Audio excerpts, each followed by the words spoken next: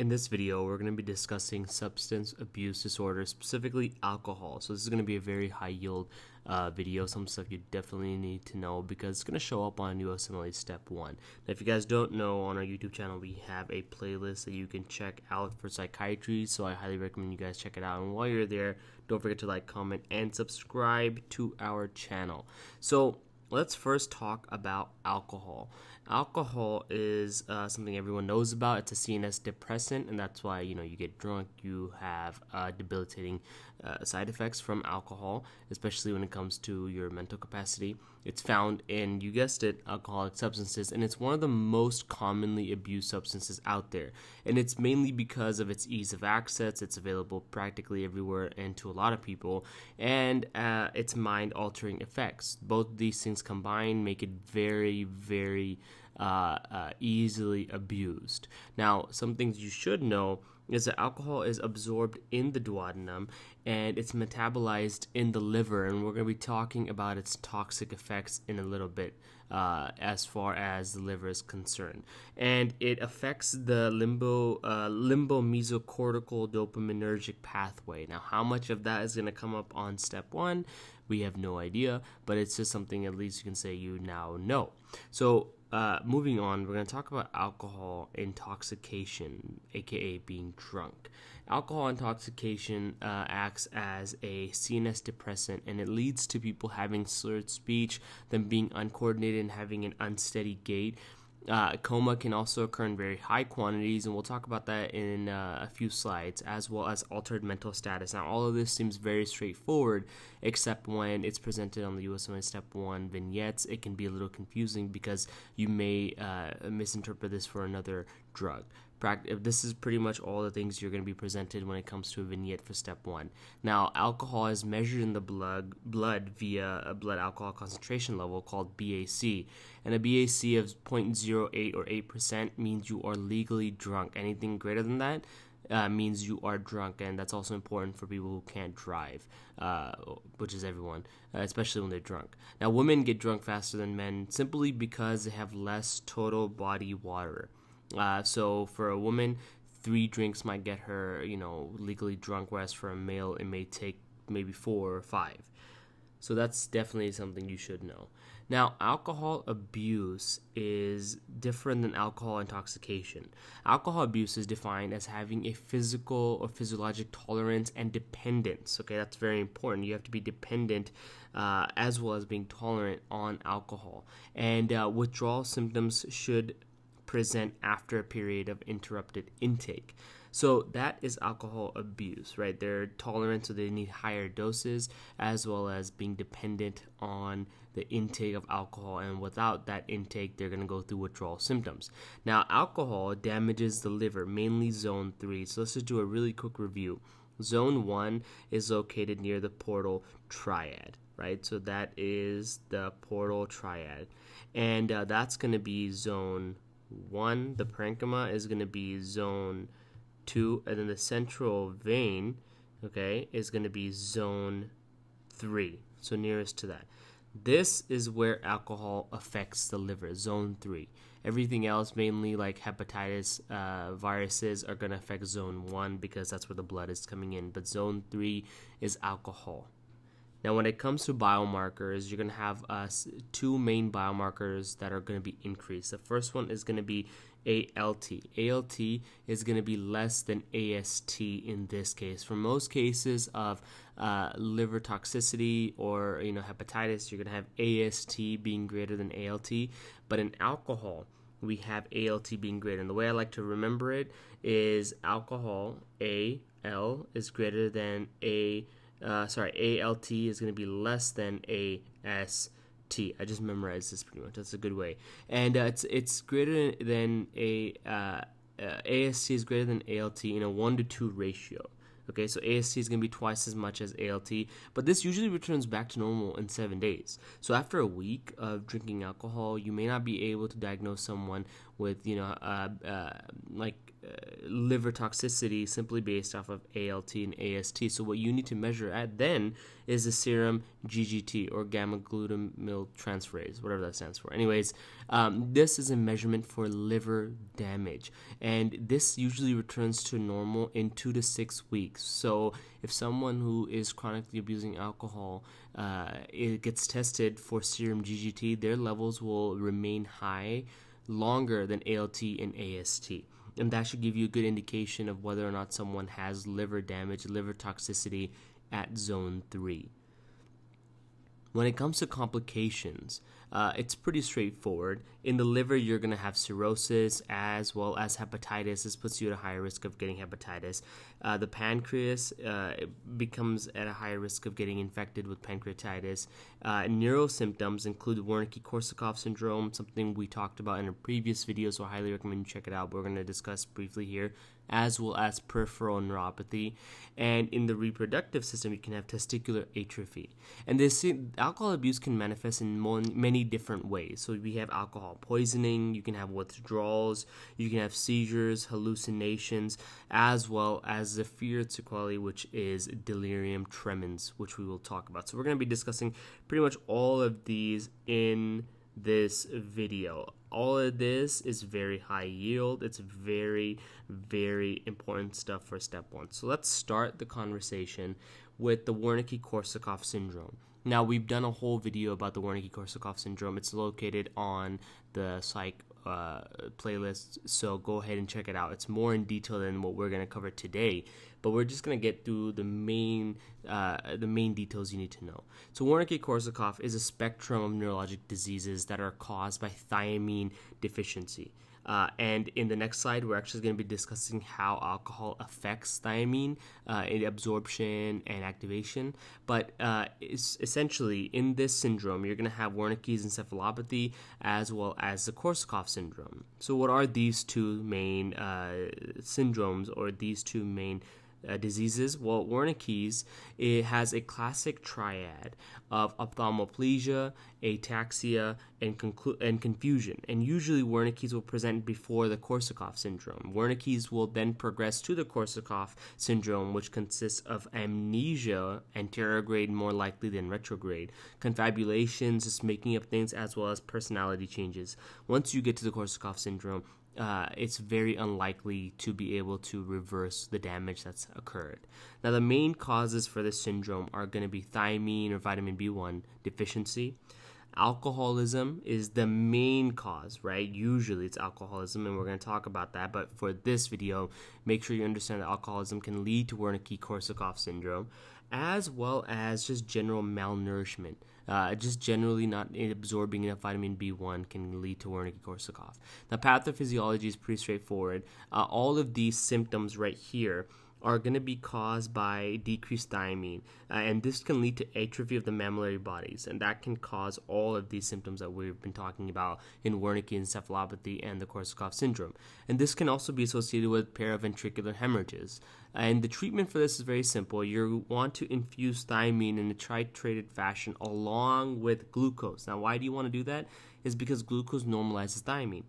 Without it, thiamine is actually without thiamine, glucose ends up being converted into lactic acid, and that can lead to a metabolic acidosis. So in order to prevent that, you titrate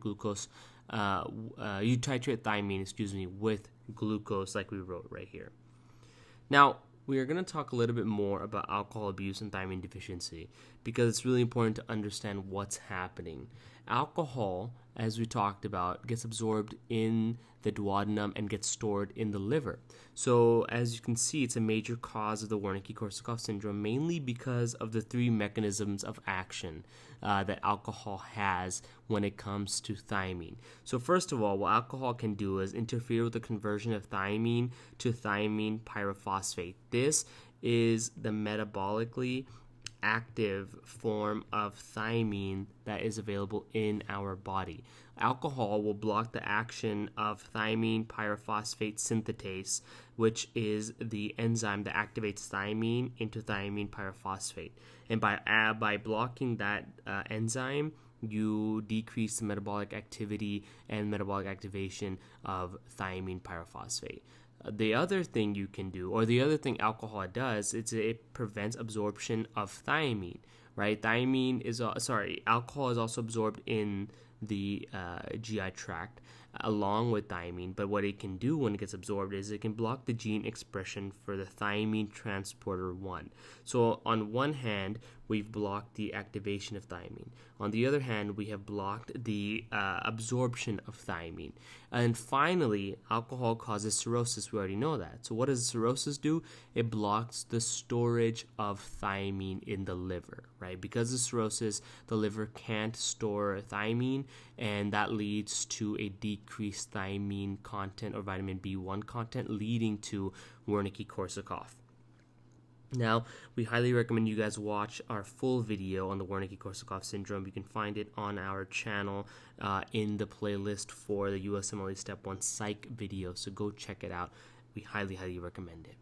So that is pretty much alcohol abuse and thiamine deficiency. We're going to now go ahead and talk about the different types of presentations of alcohol addiction, alcohol intoxication, and abuse. And the first one is going to be alcohol poisoning.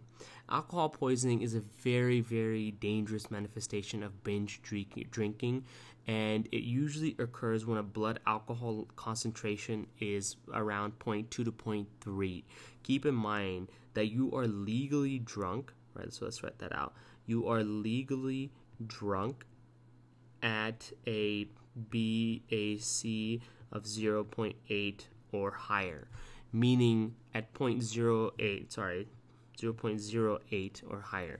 This is going to be almost 2 to 3.5 times as high as a legal limit of alcohol. 2 to 3 times the amount. So that is what you need to get alcohol poisoning. Now, obviously, alcohol is a CNS depressant, and with alcohol poisoning, you can have CNS depression, major CNS depression, and that can present with respiratory depression. A coma can occur because of so much CNS depression, and it can even lead to death. Now, the treatment for this, unfortunately, is going to be supportive care. That's about all you can do. You can pump the stomach, and after that, you can just give supportive care fluids and IVs just to help the patient. And the patients are usually placed in the ICU to help them recover.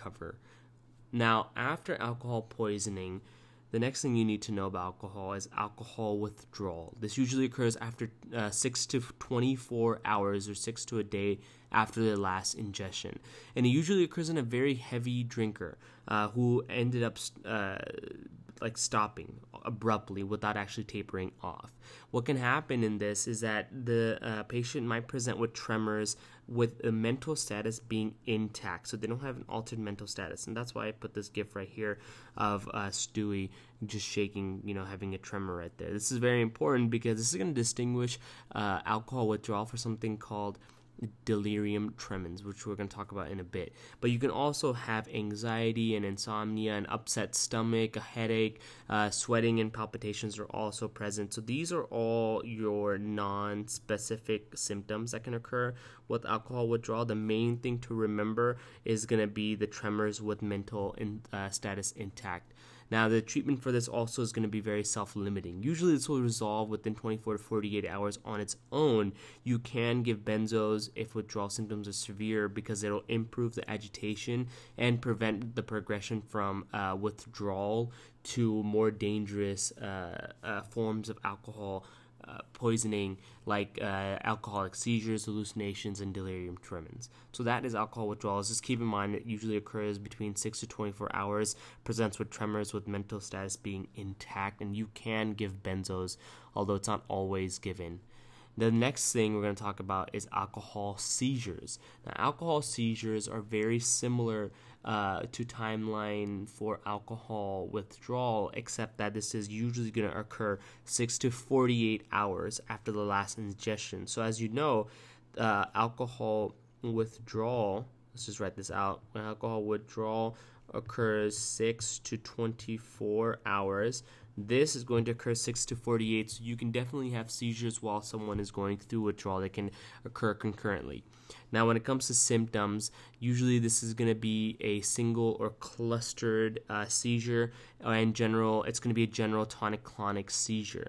The treatment for this is benzodiazepines or phenobarbital barbiturate, as well as propofol.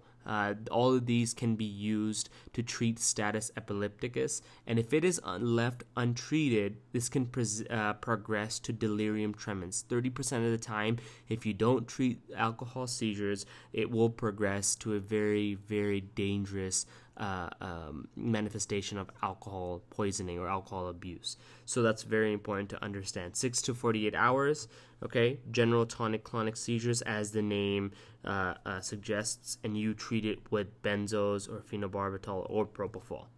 Very important, you must treat this. So after alcoholic seizures, we have alcoholic hallucinosis.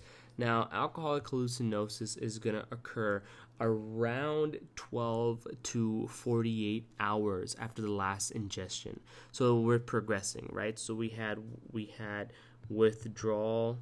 Let's just write this out again. So withdrawal occurring 6 to 24 hours, seizures occurring 6 to 48 hours, and then we have hallucinations occurring 12 to 48 hours after last ingestion. Now, the symptoms are pretty straightforward. It's going to be usually visual hallucinations like the GIF I've presented right here for you guys, but it can also be auditory and tactile. Now, treatment usually is self-limiting because they're going to end up resolving within a day or two on their own.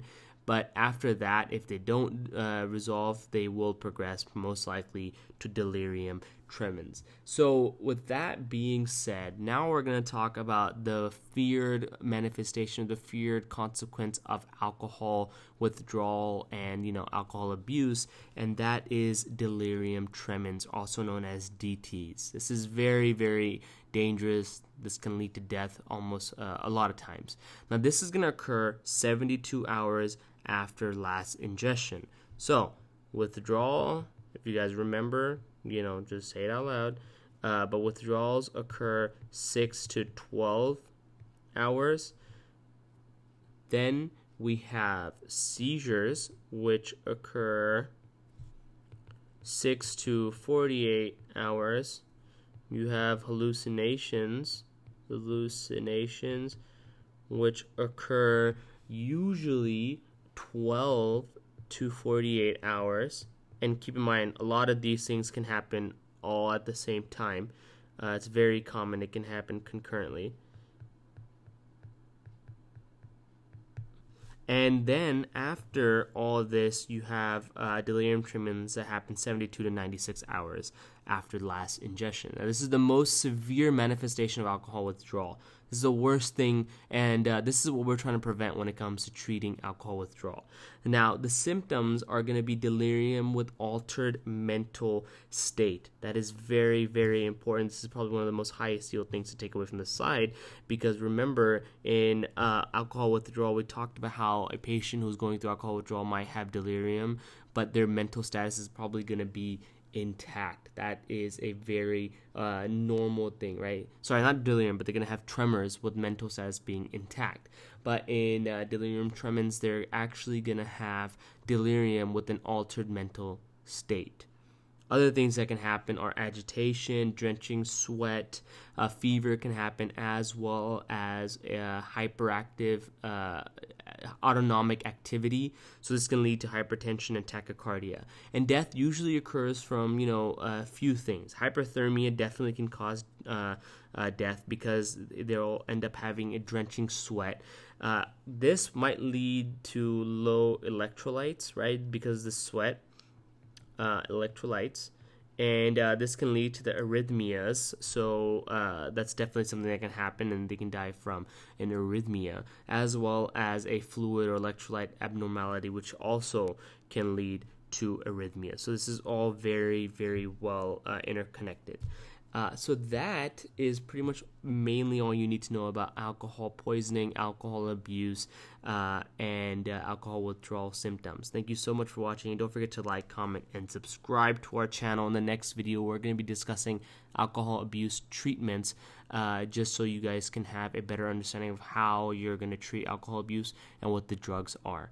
So with that being said, thank you again for watching, and you can find these lectures on your favorite podcasts for free. Just search Mad Medicine and we'll show up. Now go ahead and continue on to the next topic.